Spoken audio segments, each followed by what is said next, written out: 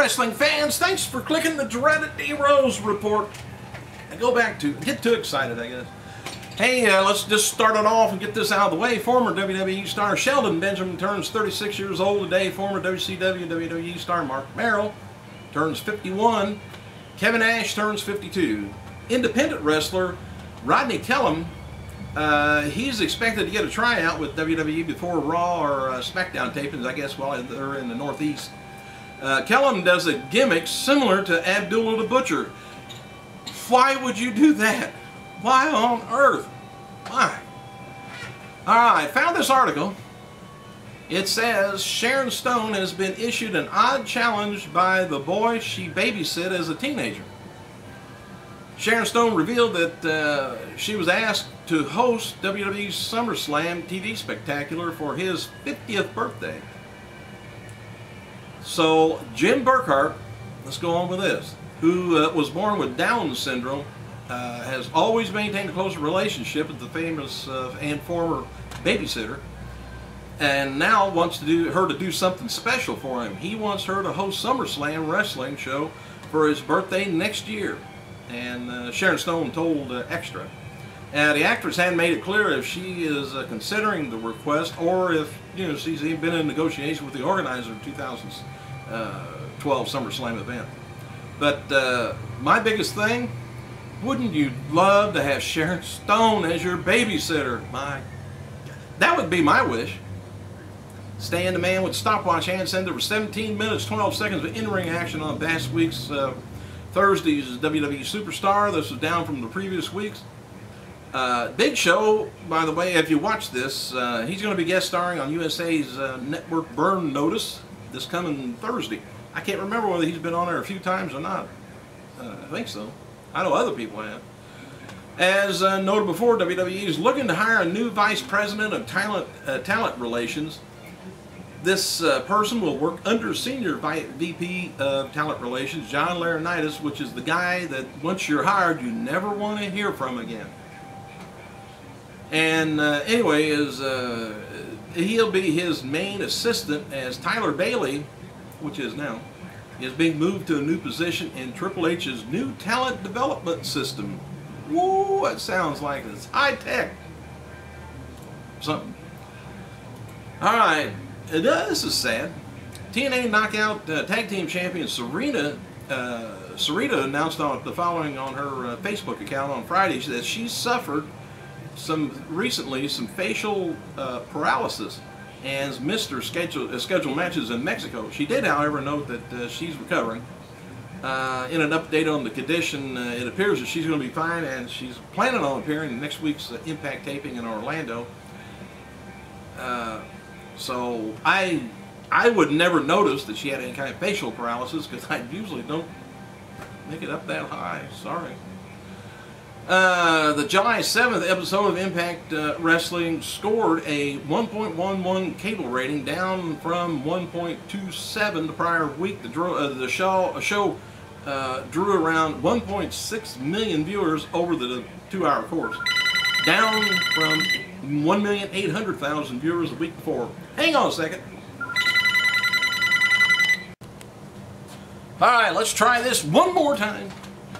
Mr. Anderson and Miss Tessmacher, they're going to be advertised to appear at the Direct Auto Insurance, let me see, Peters Creek Parkway, Winston-Salem, North Carolina, on Friday, July 22nd, 11 a.m. to 1 p.m. And man, she'd be worth the drive. TNA performer Sarah, Sarita's real name is Sarah Stock. Thought I'd let you know.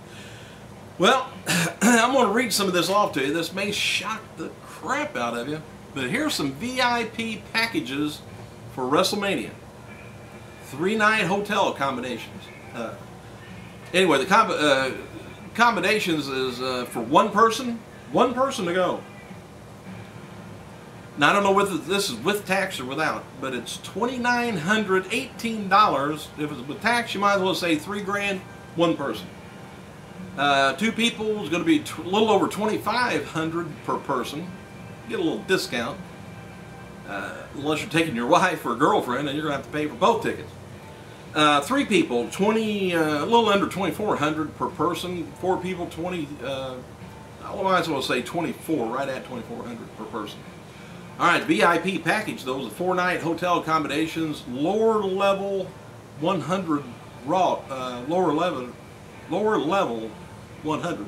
This, why it says raw tickets, but anyway, this. Let me see here. Let me get down to where I'm at on each person. The platinum package. Each person in this group, maximum of 4 people per person per group. You got that?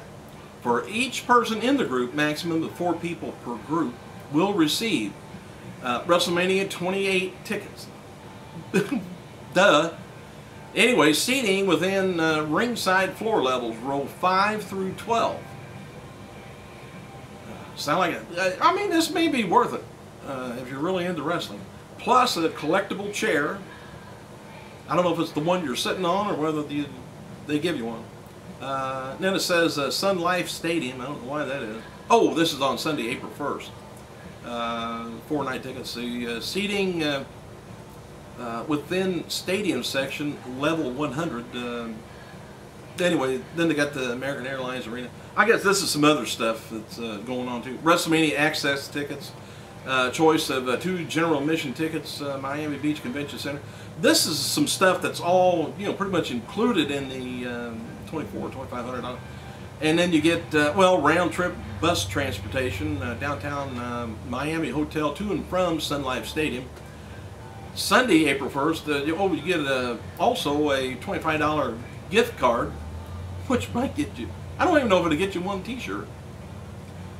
Each person in the group share 1 standard room, downtown Miami Hotel. Check-in Friday, March 30th. You get the hell out of there March 2nd. The Platinum package is a 3-night accommodation. This is a little bit lower. 1 person's $2,000, and it goes on. But anyway, it'd be a hell of a deal if you got the money to do. And I'd love to be down there myself. But I'm going to be sitting here probably telling you what's going on. Alright, what else have I got here? TMZ is reporting, this is earlier in the week, Scott Hall checked himself into the county jail to begin his sentence from a 2010 arrest for drunken disorderly conduct in a Florida bar. Hall, who will be staying at the medical unit in the jail due to his bad health, is sentenced to 10 days in jail and will likely serve about 2 days due to time served, previously. So, could be out. Well, he probably is out, but now I haven't seen anything about it. Alright. Punk responded to a controversy on his Twitter. He says, I'm glad TMZ posted the video. Oh, they were talking about the him calling the person. It was supposed to be a slur, but I don't really think homo, that's what he called him. He didn't call him a fag or whatever. He called, he says it was careless words, and he hoped he didn't hurt anybody. But he called, this was over in, down under in Australia. He called somebody homo. Well, homo's short for the word, whole word, homosexual. Which if you're gay, you are a homo and a homosexual. You're both. But in order for him to call this person, he's got to stand heel. And they got this anti-bullying thing, but no matter what, a heel in wrestling has to be a bully. He's got to push people around, he's got to call them names, he's got to do whatever. But I never seen what caused CM Punk to call this kid a homo, or this man, whoever it was. That I would like to see a tape of, just to see what, I mean, the guy could have told him to, but he would have been a homo. I don't know. But I'd still like to see a film of it. But anyway, now I'm done rambling on here for about 20 seconds. Just wanted to get my little opinion out. But thank you guys for clicking. Talk to you Monday. I gotta go.